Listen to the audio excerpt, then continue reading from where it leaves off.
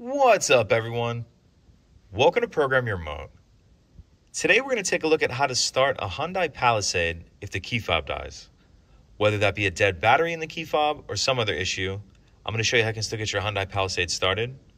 I'm going to be demonstrating on a 2022 Palisade in this video, but it will be the same on a couple different years. So I've taken the battery out of this key fob to demonstrate. As you can see, none of the buttons are working. If I try to start the vehicle as I normally would, I'm going to get a message here saying key not detected.